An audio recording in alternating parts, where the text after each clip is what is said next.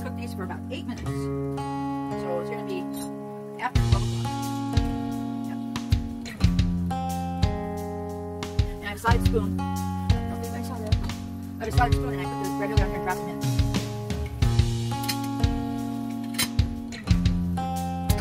Okay. That's good. Chicken's done. Fried beans are done.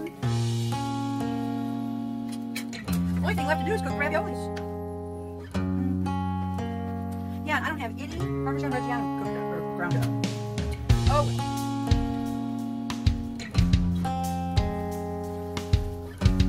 There we go. Putting all those frozen raviolis in the water. I took my water down. Temperature down. It's coming back up.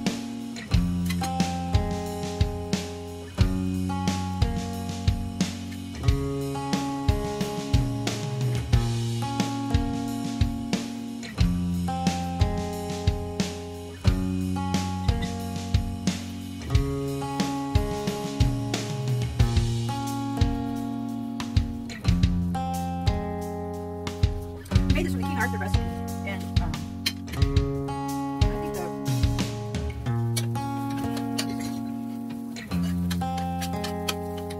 done. Turn that off. Everything's coming around.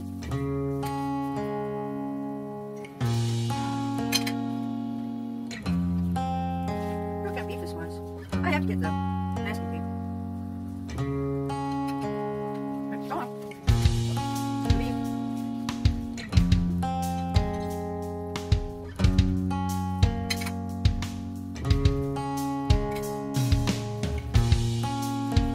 Been cooking for 3 minutes, I think.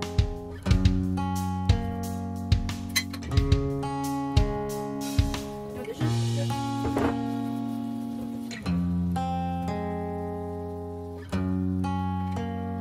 I think instead of eating on plates, we're going to try eating on a bowl.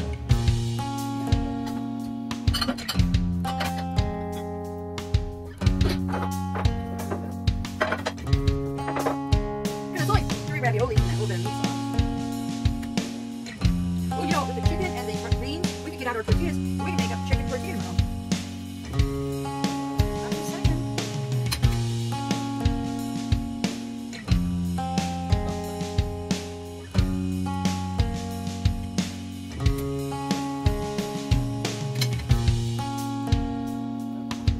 What is it? Oh, just sit it right here in the middle of the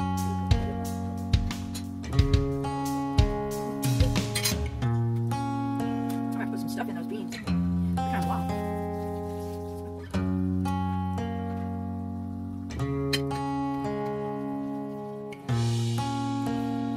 Alright, it's been 4 minutes.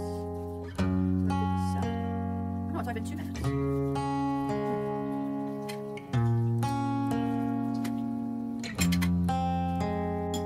I don't know if I was recording.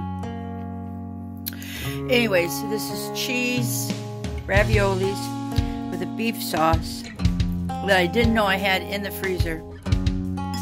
So the moral of this story is get masking tape to put on the top of your glass containers, mark down what it is, and then when you get it out of the freezer, you know what it is, but then you can remove the masking tape.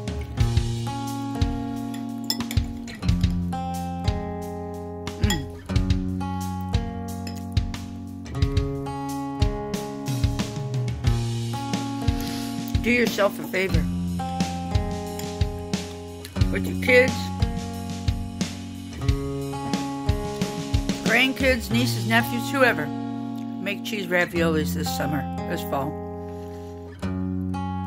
Bye.